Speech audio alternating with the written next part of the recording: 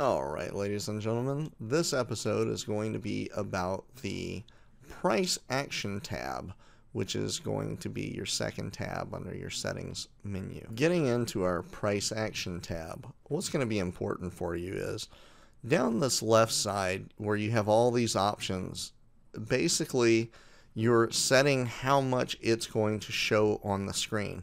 So if you're wanting to see your price action like this, right, and fill up the majority of the screen, but you have studies and alerts and stuff that are way outside of that price action, it's going to reduce your price action to accommodate the studies that are going to fall way up here.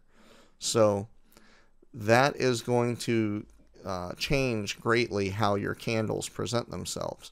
So what can you do about that is uncheck all of these so that you aren't automatically defaulting to see alerts that are way outside of the price action or studies or whatnot, and you're going to focus mostly on your price action. The next thing you're going to want to focus here on the price action tab is the percentage up and down. And as you can see right now in the background here, we have quite a bit of area above and below. But let's say I want 10% up and 10% down. What that is telling the computer is beyond this price action, between the high and the low, I want to see 10% of the range of the screen blank above and 10% below. And that is what it looks like. Now, what if we need to see more? Well, we can easily set that to the next extreme, which would be 30%. And this is good if you want to use an indicator to see where price action is going, and I will put one of those on the chart now.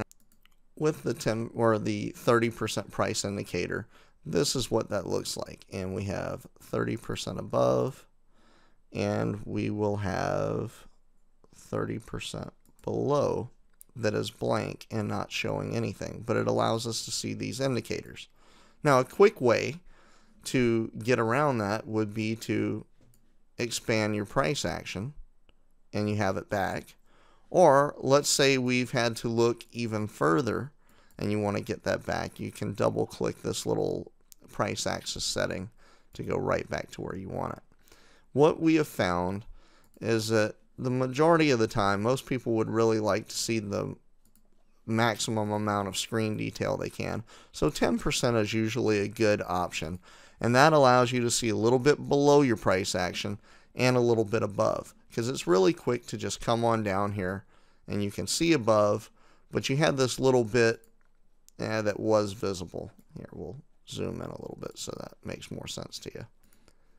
Go back to the auto setting, and you see we can see above it, but if we needed to see more, we can grab it and drag it down.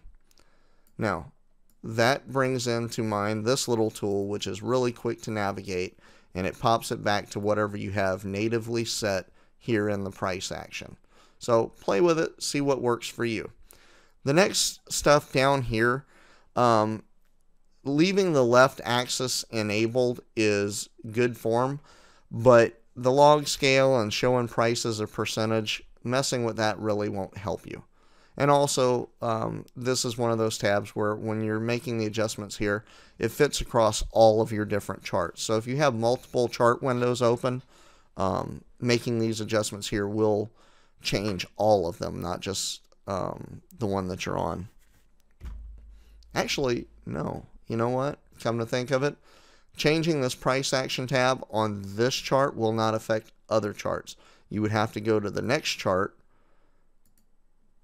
you see, and if I reset this, it's still at 0. So I would have to set that one individually. So sorry for that confusion, right? I would have to set this on here. But I think what I was trying to say is it'll affect it. It'll give you that 10% on whatever ticker that you wanted to go to, right? So, yeah. Cool.